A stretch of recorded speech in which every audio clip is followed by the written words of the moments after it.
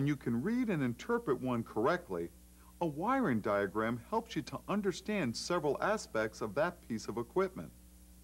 How the unit operates, what the unit does during each mode of operation, how to make installation connections, and how to troubleshoot and repair refrigeration, heating, and air conditioning systems. In this segment, we'll examine different types of wiring diagrams and explain how to read basic schematics.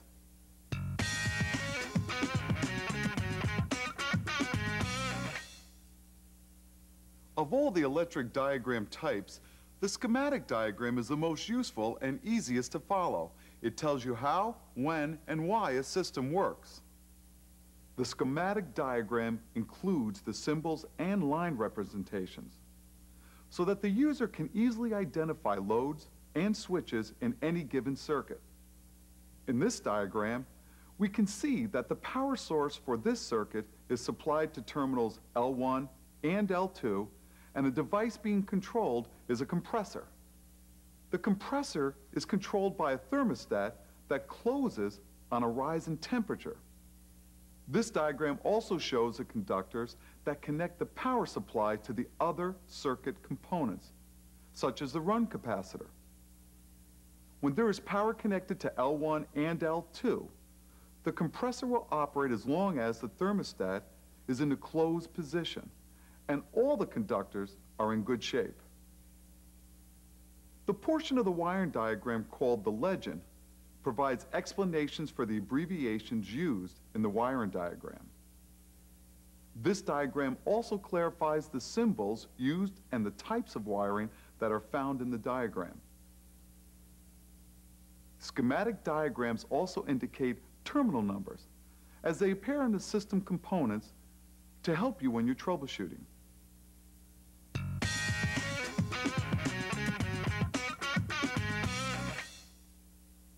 The pictorial diagram is intended to show the actual internal wiring of the unit as well as the location of the components in the control panel.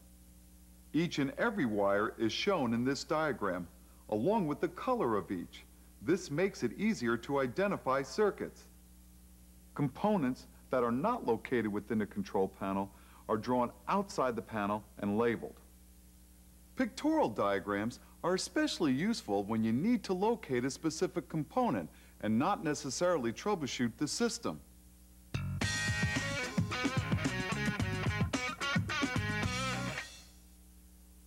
Wiring diagrams can usually be found attached to one of the service panels and can be schematic, pictorial, or combination of both.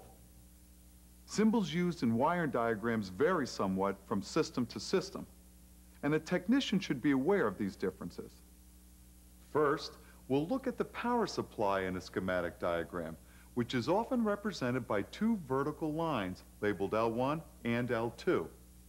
Anything connecting these two vertical lines represents a circuit within the system that is being supplied by 230 volts. For example, adding a fan motor and a thermostat creates a circuit. Assuming the thermostat is in a closed position, the conductors are in good shape, the fan motor is operational and power is being supplied, the motor will operate. In a similar circuit, we can see that there are two loads instead of one. Here we can see the compressor and blower motor are in separate parallel circuits. Each load in a parallel circuit is controlled by a different set of switches. The compressor, for instance, is controlled by two normally open sets of contacts labeled C in the diagram. When these two sets of contacts close, current flows in the compressor circuit and the compressor operates. The blower motor in this circuit is also controlled by a set of normally open contacts labeled BR in the diagram.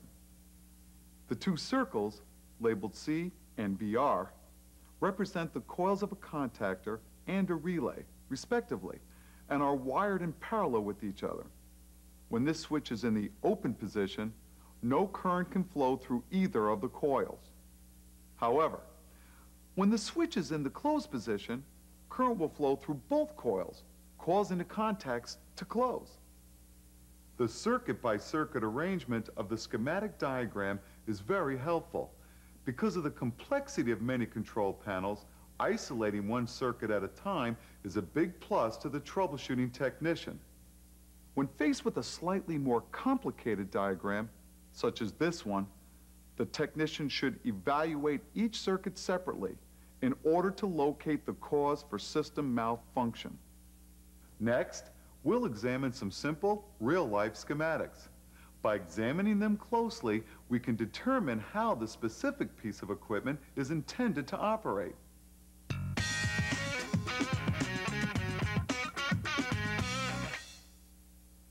A dehumidifier is a piece of equipment that is designed to remove humidity from an area. A dehumidifier is made up of three components: the compressor, the fan motor, and the humidistat. From the schematic diagram of the dehumidifier, we can see that the compressor and the fan motor are wired in parallel with each other, and both are in series with the humidistat. The humidistat will close its contacts on a rise in humidity. When the humidity level drops below the set point, the contacts on the humidistat will open, de-energizing the compressor and the fan motor.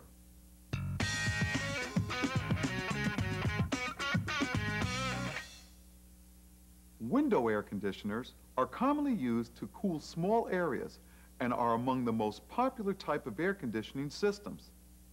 Although the complexity of this type of system varies greatly, the circuits are designed to operate in a similar manner.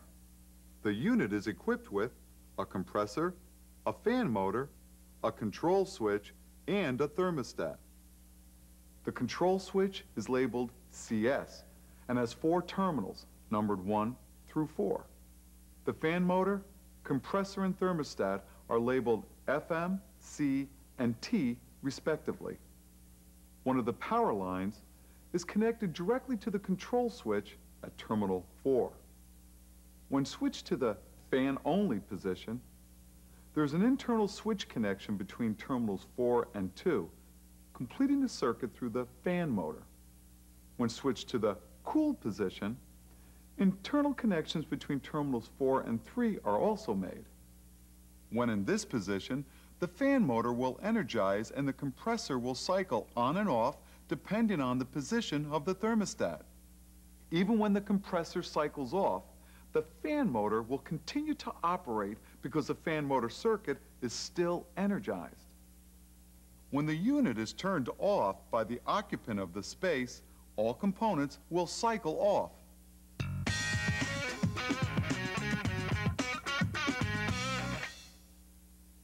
Walk-in coolers are basically big refrigeration units used for large-scale storage. Even though the size of these boxes varies greatly, the basic operation of the unit is essentially the same. Electrically speaking, the walk-in box consists of a compressor, a condenser fan motor, a defrost timer, and a fan motor inside the box itself. The schematic diagram for this type of system is shown here. While operating, the evaporator fan motor and the defrost timer motor are energized all the time. Notice that there are no switches in series with these two system components. The compressor and condenser fan motor are wired in parallel with each other and are intended to cycle on and off together. In this system, there are 3 switches that are wired in series with both the compressor and the condenser fan motor, and all 3 must be in a closed position for system operation. The high pressure switch, labeled HPS, is designed to open its contacts if the pressure in the system reaches an unsafe level. The low pressure switch, labeled LPS, is designed to open its contacts if the pressure in the system drops below a predetermined set point. The low pressure switch can be used to either protect the system in the event it loses its refrigerant charge or to maintain the cooler at the desired temperature. The defrost contacts, labeled DT, are controlled by the mechanical timer that's energized all the time. At predetermined time intervals, the contacts will open and cycle the compressor off, to allow any ice that formed on the coil to melt. It's important to remember that even when the compressor cycles off, the evaporator fan motor and timer motor will remain energized because they're in separate, parallel circuits.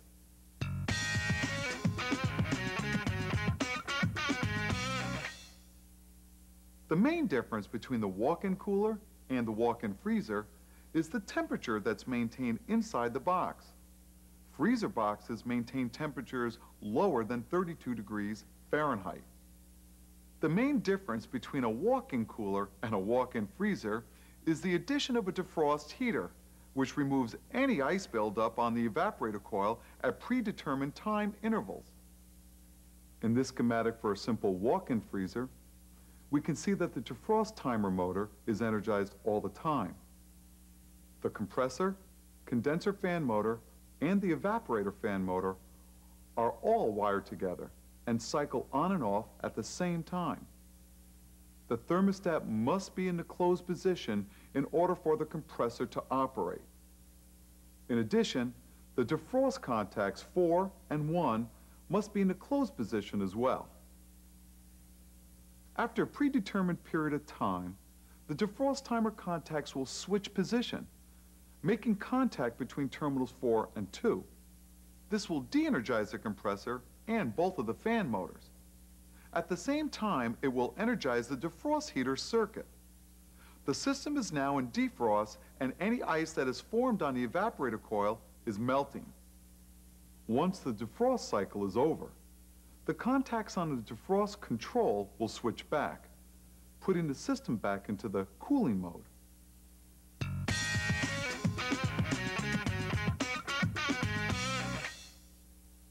The simplest type of gas furnace has a standing pilot. In essence, the operation of this type of furnace is controlled by a thermostat and a thermocouple.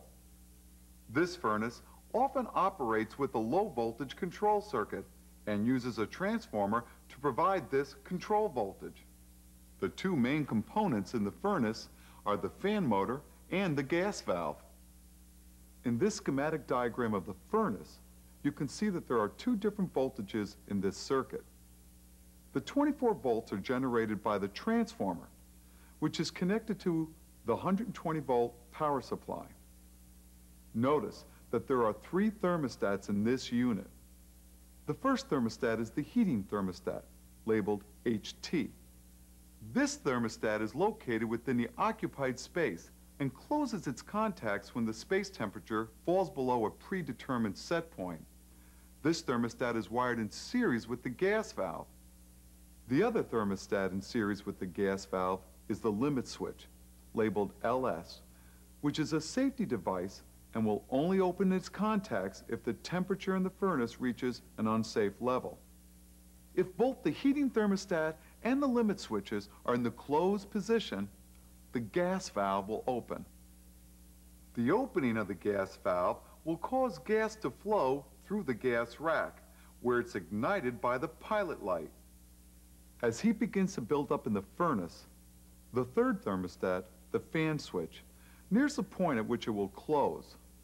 When the fan switch closes, the fan motor will cycle on, supplying the heated air to the occupied space. At the end of the heating cycle, the heating thermostat will open, de-energizing the gas valve, causing the flames on the gas rack to extinguish.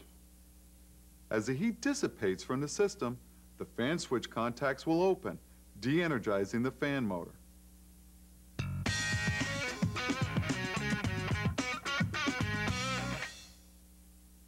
Packaged air conditioning equipment is manufactured in one piece with all the components included, except for the thermostat. The thermostat is connected to the unit by means of a low voltage control circuit. The low voltage schematic diagram is shown here. The transformer feeds low voltage to the thermostat through terminal R.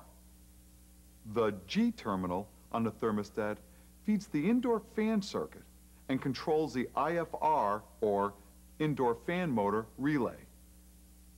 The Y terminal feeds the compressor circuit and controls the coil on the compressor contactor. When the thermostat calls for compressor operation, current flows through the contactor coil. When the thermostat calls for fan operation, the fan relay coil is energized. In the line voltage portion of the diagram, we have the line voltage being supplied to the circuit through L1 and L2. The compressor and condenser fan motor will be energized whenever contacts C1 and C2 are closed. The indoor fan motor will be energized whenever the IFR contacts are closed. The complete wiring diagram can be seen here. Being able to interpret these diagrams enables the technician to successfully troubleshoot and understand the system's sequence of operations.